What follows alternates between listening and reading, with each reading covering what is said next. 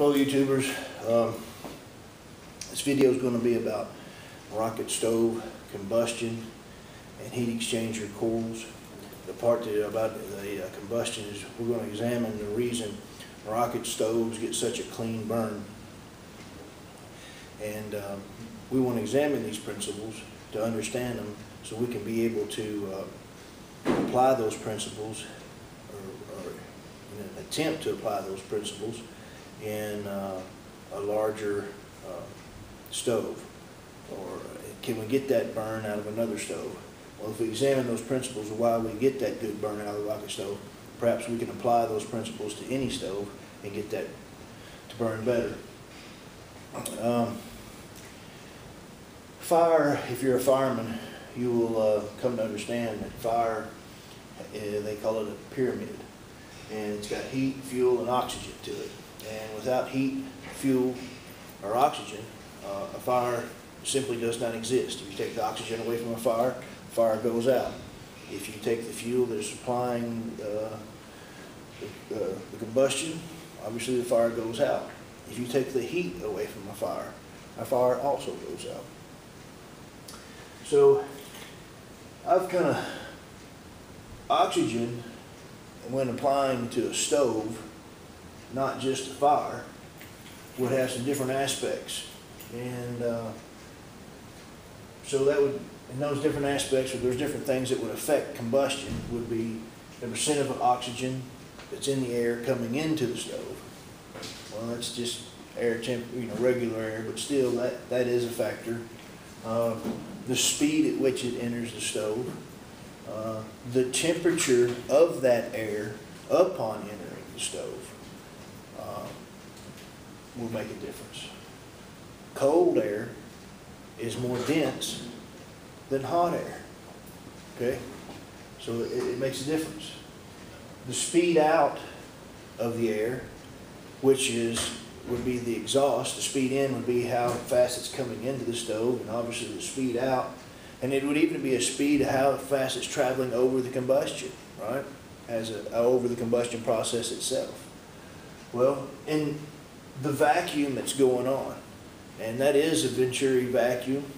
All automobiles have a Venturi vacuum. If you study Paul Pantone's Geek process, you'll understand that that vacuum really accelerates that air, which affects that speed. In heat, you've got some things in a stove that would apply, and that's your heat loss. Because if you've got a stove, for instance, one of the reasons that a rocket stove gets a good burn is because it holds the heat. It's got all that fire brick down there insulating it. It doesn't give it away, in comparison to a metal box setting into a room quickly and easily radiating out that heat. So one of the principles that cause a rocket stove to get a better burn is that it doesn't have the heat loss. It keeps that heat up at a temperature to combust those things.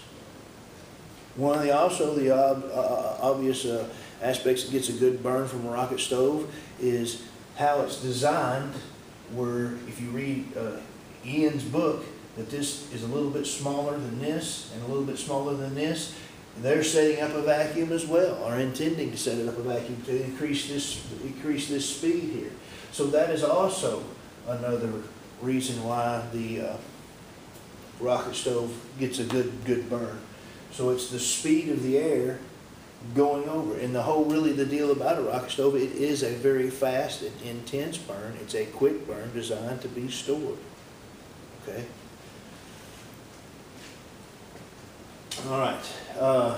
In fuel, well, things in fuels and stoves, there's of course BTUs per unit, which we'll just consider wood unless you're drip feeding oil or something else. Now the flash point of those fuels and the auto combustion point of those fuels. Why is that important? Why is that relevant? Well, flash point is not the temperature which something catches on fire. Flash point is the point at where a material starts giving off of gas that has a lower auto combustion point than the material itself did originally. So like gasoline has a flash point of 32 degrees. Anything over 32 degrees, gasoline is releasing a vapor And that vapor has a lower auto combustion point than the gasoline itself. Therefore, its flash point is 32 degrees. The reason that's important is in your gases and getting your gases to burn, right?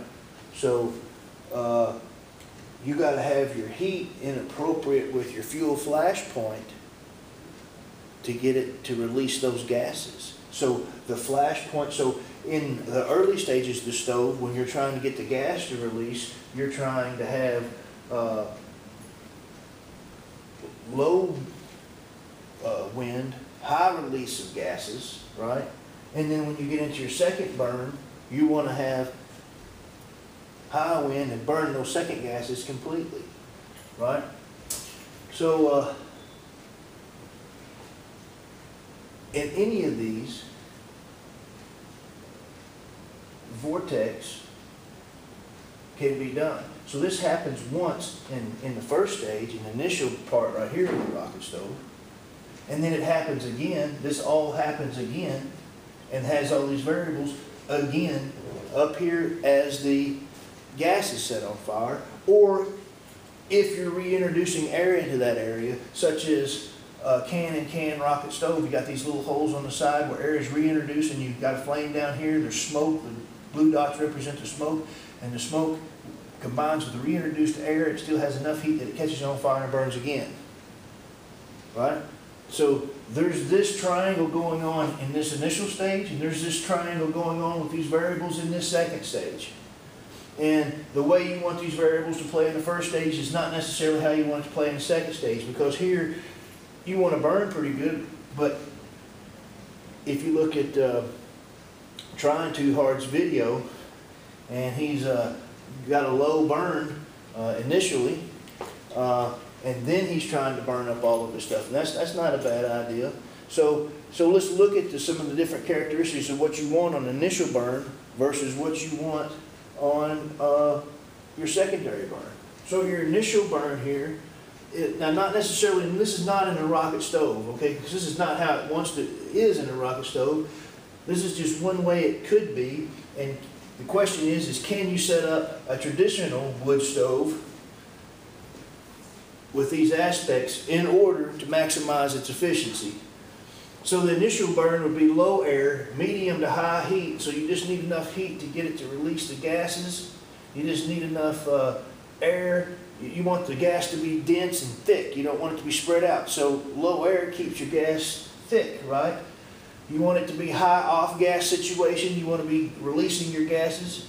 And you want to lose your immediate radiant heat there. So your initial burn of your wood stove, if this is your wood stove, your initial burn right here needs to be where your radiant heat's coming off. This is radiating out to your room, right? If this was a secondary stage, then that needs to be more insulated, because you want to keep that insulated, because that secondary burn, you want it to be clean, and you want it to be low heat loss. You want it to be low heat loss so it is clean. You want it to be you don't want it to be vented into the room, you want it to be directed to your storage. And you want plenty of oxygen in order to make sure that it's completely burnt, right?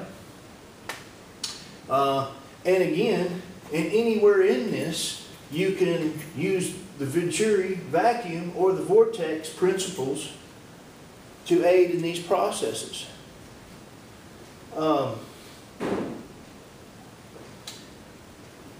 Now, so this would be one stage of a stove, of any stove you try to design. Then you got a secondary stove, which you're trying to burn clean. We went over those aspects. And then there's a third, and that would be the exhaust. I should put that in a box, because then that would be the exhaust. And the exhaust is going to be the temperature of the exhaust, the angle of descent, the insulation, and the length of the distance that the exhaust is traveling. So these are all things that go into making the rocket stove burn as clean as it does. And if we can understand these principles and then apply them to any stove, that we ought to be able to build more efficient stoves. One other thing that I wanted to go over and mention, I had often thought because of this can style, I'd often thought about on a traditional rocket stove having an air intake down low and a pipe curling in and letting air in. And I don't know at what level on this pipe that I would come in here and let some air, some fresh air back in. The reason I would have it low coming up to higher is to avoid it from smoking out the opposite way, right? You don't want that to happen. You don't want it to have any draft. So if you come from a low and come up and curl that in here on this pipe anywhere, I wonder, now, not only if you come into this pipe, what if you come into that pipe at an angle so that would vortex up and actually form that vortex there. So I've thought about what it would be like reintroducing air into that somewhere in some way, because I see how the can rocket stove reintroduces the air and it burns so well, and that's causing the gasification. So my question is, could the rocket stove even be better with introducing some more air and getting even more complete combustion? So whatever waste we're getting in the rocket stove now, is it because we don't have enough heat? I don't think so, because you're storing a lot. I think here I think it could stand to be improved, or possibly be improved, just based upon that's really, that air there is probably the only thing that's limited from being that, keeping that combustion from being absolutely complete. Okay. Last thing I wanted to go over was heat exchangers and coils and drafting principles. I think I'm going to have to, I'm going to adjust the camera here a second.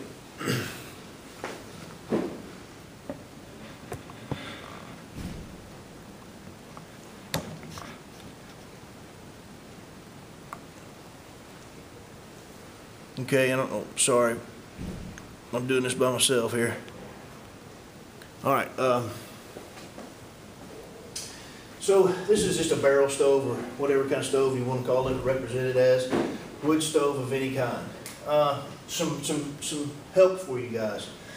How many coils do you put on a? How many coils do you put around your stack there? How do you know how to keep it where it needs to be so it will vent? Well, that's a good question. It's a good print. It applies here, and it applies on any stove you're thinking or can conceive. And that is, what's the temperature of your exhaust stack? Because that temperature is what's going to cause your draw. Now, if you're shooting this temperature above your coil here and you're getting below 95 degrees to 100 degrees, you're not going to have much draw at all. So one way you can tune your coil, if you don't have any idea, is you can do a bunch of turns. You can put your fire in it that's an average size burn at what you think you're going to be burning on any average day, right? And get it fired up, run your water, and check your temperature above your stack, or check the temperature of your stack above your coil to see if you're maintaining that stack at 95 to 100 degrees. If you're getting below 95 to 100 degrees, you're going to backdraft. If that temperature gets too different from this temperature right here, this is the gate, or this is the door here, open, the smoke will roll out here. If this temperature gets higher than this temperature, it will actually cause the reverse draft and it will smoke out your door, right? That's what that's caused. Or if it's over here, it'll cause smoke out into here. Now, another problem with any stove is that they're sucking air in, right? They're sucking air in right there. And they're blowing it out a chimney. Well, out the chimney is outside of the house. So if you have a well sealed up, well cracked sealed house, and you got a fire that is actually a fan trying to blow to the outside, that air is trying to blow to the outside, but it's having a hard time sucking that extra air into the house. So that's going to limit your exhaust as well, because it can't blow air out that it can't suck in. Out must equal in. That's the reason secondary air in a stove is so, or outside secondary air, or supplemental fan-driven secondary air is so critical, or so important, or so widely used, at least, in stoves. So that's one coil type. And if you do a coil like this, you should have your gravity feeding from the top and your pressure of your heat pushing back from the bottom. That way you got your hot and cold flowing in different directions, okay? But you're limited to getting this down. Now, there's another type of coil that's available for these stoves, and it's just a single loop. It's probably 1.5 inches, and it's good to like, 150 to 200 gallon tank. And it's just a single loop, and it doesn't rob as much. It's still in here, and it still robs some heat from the fire, but it doesn't rob as much. But it's just another option instead of putting this directly on your stack, if you're having, or if you want to create a stove that doesn't have potential draft problems. Now there's one other type of coil that I've seen and built a couple, and that's just a simple copper coil. You can go to Home Depot, Lowe's, one of the big box stores, and just buy a roll of copper. And it's already coiled up. Well, it's beautiful. There's no sense in trying to bend that and wrap it around your pipe. You can just take that coil and you get you a stainless steel dog bowl. You get a stainless steel dog bowl, and it's big enough to lay that coil of copper in, drill 2 holes and bring that out for an input and output, and then take plaster of Paris that you can also buy at the box stores and pour that dog bowl or large metal pan, right, stainless pan full of plaster of Paris. Right, so what you've got is just a bowl with a coal in it, and then a plaster of Paris, and the plaster of Paris will take the heat. And then if it's nice and round, if you got a drum, you can just put that right on the back end of your drum here, and it makes a nice, clean finish, really clean finish. You don't have the coils around the stack, and you're not robbing directly from this. Okay, so yeah. So that is some of the principles, and don't forget that any of these points, there's ways to get that air to vortex and twist coming in. There's ways to add air coming in. There's ways to get that air to twist going out, which is vortex, right? You can get the vortex out, which I would make the assertion that when you get it to vortex, you will actually have a better burn, cleaner burn. Now, I've got a question that I don't know if somebody out there can answer. All these information that we've had for BTUs for different materials that we've had available to us for a long time. And for example, a piece of hardwood at less than 10% moisture, has so many BTUs in it. I wonder how that BTU rating was established. What type of burn did they use to establish that? And secondly, since that's been established, have any of these combustion concepts that man's come up with over the last 200-300 years, or 2,000-3,000 years, does that affect that? I don't know. I'm going to be looking into that. And how has it affected? How much has it affected? Because surely there's a different amount of BTUs coming out of a piece of wood in one stove than the other, so the BTU rating that was in a piece of wood would definitely be affected by the measurement, how the process that they got that out of there. So yeah, so you got a secondary burn, and you got the first one you just want it to off gas. The second one you want it to burn completely and have lots of air. I hope this helps you guys and your concepts and your ideas. Thanks for watching.